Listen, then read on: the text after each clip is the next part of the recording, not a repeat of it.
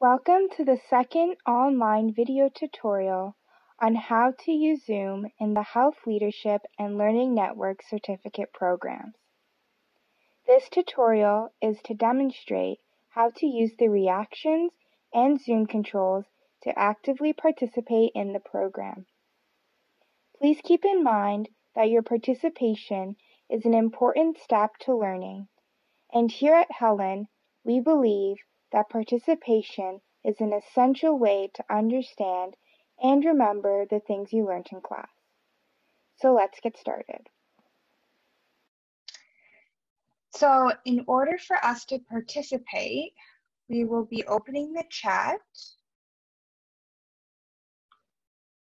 and we will also be opening the participant list to see all of our reactions. So here you can see everyone who's in the meeting, along with your reactions of yes, no, go slower, go faster, like, dislike, clapping hands, need a break, or away. And so you can use these to participate. And in order for you to remove your reaction, you're just going to click it again. So I'm going to click the thumbs up.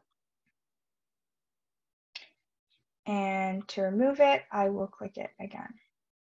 You also have the option of using these reactions that will then pop up beside your screen. So this is me here. I'm going to do the clapping hands. So now everyone will see those hands and they will disappear shortly on their own. Another thing that you can do to participate without unmuting yourself is using the chat. This can be a helpful tool if you have a question throughout your meeting.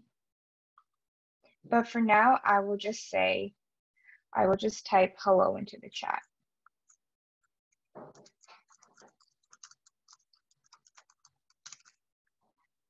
And I will send this to everyone.